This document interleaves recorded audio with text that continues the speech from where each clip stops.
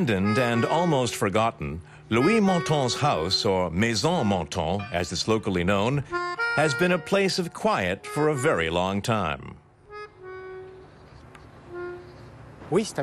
Yes, it's a mystery, but it was his last will. The house was shut for a long time, but I never thought anything about it. That's very interesting to discover Moulin's 19th century history. The history of a house and of one person's life. For 100 years, it was hidden from view, until now. Bienvenue à la Maison Mantin. Visiting the house is like going back in time to when French millionaire Louis Mantin was alive. It's as if he has just finished his tea. The spirit of the former owner can be felt everywhere. For visitors, it's a unique opportunity to experience history. Even the former owner's great-great-grandniece is amazed by the house. Isabelle de Chavagnac is Louis Mantin's last living relative, and she too waited excitedly for the house's reopening. The reason why the house is so perfectly preserved is because it was closed after his death. If it had passed to the family or had been turned immediately into a museum, it would definitely have changed. It's been preserved in a state of sleep, like Sleeping Beauty. There are many details from everyday life in the 19th century. Luckily, it's been preserved for later generations.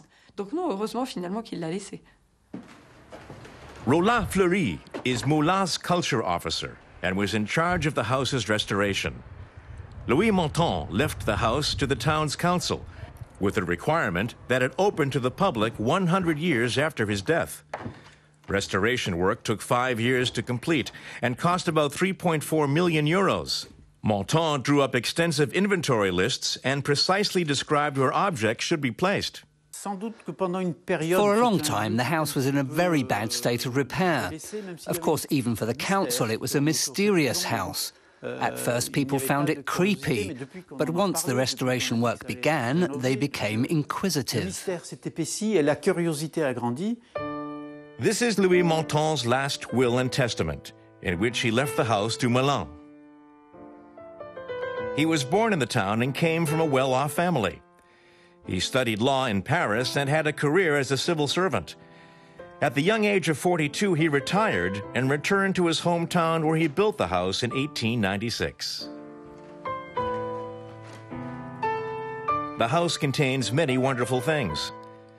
The wall covering in the bedroom is made of gold leaf leather.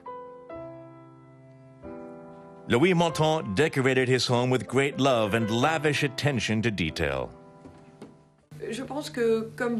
I think that, like many people, he wanted to leave something behind. Most people do it with their children. But Louis Mantin didn't have any. So he did it by leaving behind his art collection. Basically, the entire house is a collection. Fighting frogs. Stuffed rats wearing Napoleonic-era costumes. Mantin brought many of the house's items back from his travels. The more I get to know about Mantin, the stronger the feeling I have that I'm visiting an uncle who will turn up in a minute. And while I'm waiting, I can look around the rooms and discover new things. I have the feeling the house is steadily turning into my own house. It's not like my home, but it's like visiting a family member. Mantin loved modernity. Not only does the house have flowing water, but the bathroom even has cold and hot water taps. That was very unusual in the 19th century.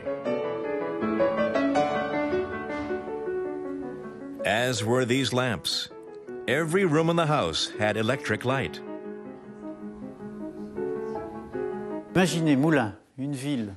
Imagine what Moulin was like back then. 2 hours from Paris, but with modern technology, like electricity. This was the first house in the town to have electricity. It was most unusual. I can be proud of someone who made their mark on Moulin in such an important way. Louis Mantin died in Moulin in 1905, after living for just 9 years in the house which meant so much to him. He wanted to leave something behind for his hometown and future generations. He's also made sure that his memory will always remain alive.